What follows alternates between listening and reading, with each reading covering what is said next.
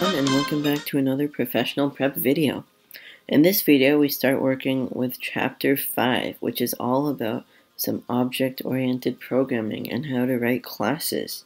So, as we start here, let's talk about object-oriented programming.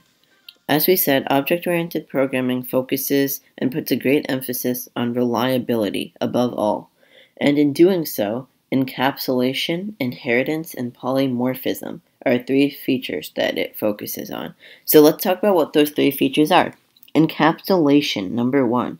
Encapsulation places methods that use attributes and the attributes themselves inside the same container to increase reliability. And encapsulation is going to be the focus of this chapter, so we'll be talking a lot about that in the coming videos.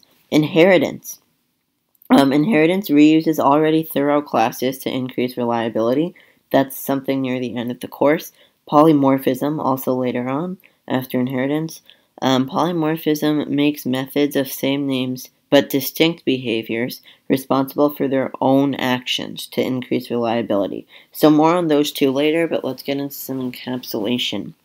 So first thing we should know, this is going to be about the anatomy of a class. And then we'll get into individual things such as constructors, comments, and some accessor and mutator methods. But for now, we should just take a look at the anatomy of a class. We should know that only members of the same class's attributes should be able to access those attributes. In other words, attributes should be made private. And let me show you an example of that. So this is our attribute here, year. This is our car class, which we remember from previous videos. Our attribute year, we have a get year, set year, constructor. We have is equal, which we won't really be using in this video. And then here we have another public class. Now remember, we can, from a previous video, we can only have one public class per file, and that is what we call our test. The public class is what we call our file name. So public class test, and thus our file name is test.java. If I try making car also a public class, then we run into some issues when we run the program. And you can see that right here. Class car is public, should be declared in file name. You can see those issues. So we cannot do that.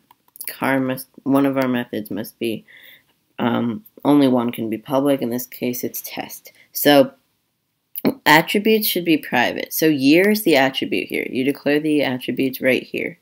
And it's made private. You can see the keyword private. So that means that anything outside of this class, only these getters and setters should be able to access year within the same class. Only within the same class as the attribute, only those methods should be able to access year directly.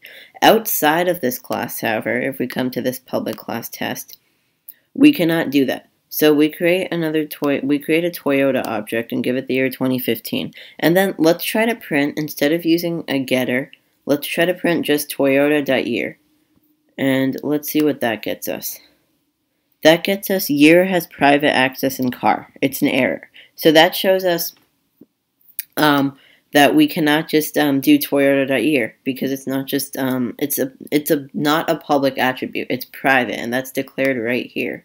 And that's important for security. Your attributes here should always be private, and methods in general are public. Constructor methods are always public.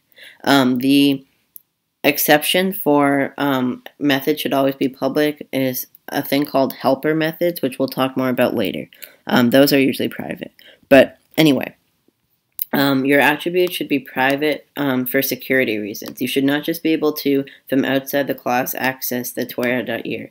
And if you want to do some bad programming design, an example of that, if we just make this int year, and we don't do private int year, then sure enough, you can print the year, Toyota.year, from outside of the class. But that's not, and you get 2015, but that's not good programming design. Your attribute should always be private. So then you might be wondering, how do we access private attributes from outside of that class? That's what we have our getter for, public int get year. And we have demonstrated this in previous videos as well. So instead of Toyota.year, we do Toyota.getYear. It's that easy, but it enhances security as our attribute is private, and that will get us 2015. So you use that method, get, or it's called an accessor method, in order to access the attributes. And a couple other tidbits of information that you should know. For proper programming style, or rather good programming style, each class should have its own file, although that's not mandatory at all. So I don't follow this rule. You can see I have two classes in the same file, class car and public class test. That just makes it easy to explain this to everyone, because we can look at the two side by side and predict outputs like that. But in general, you should make sure each class has its own file. So I'd have another file for test, and then you might be wondering, how do we interact two classes together if they're in different files, like we did here? And the answer to that is that the multiple classes that interact need to be located in the same folder. So that's just something to keep in mind. Nothing to test here, but keep that in mind, each class own file, and make sure you put classes that interact into the same folder. You will get errors if you do not. Otherwise, that's the anatomy of classes. That's all I have for you for now. Thank you everyone for watching. Please do subscribe, like our video. Let me know if you have any suggestions for future videos. Otherwise, I'll see you next time when we talk about our next topic in writing classes, and that will be constructors. Thank you, everyone.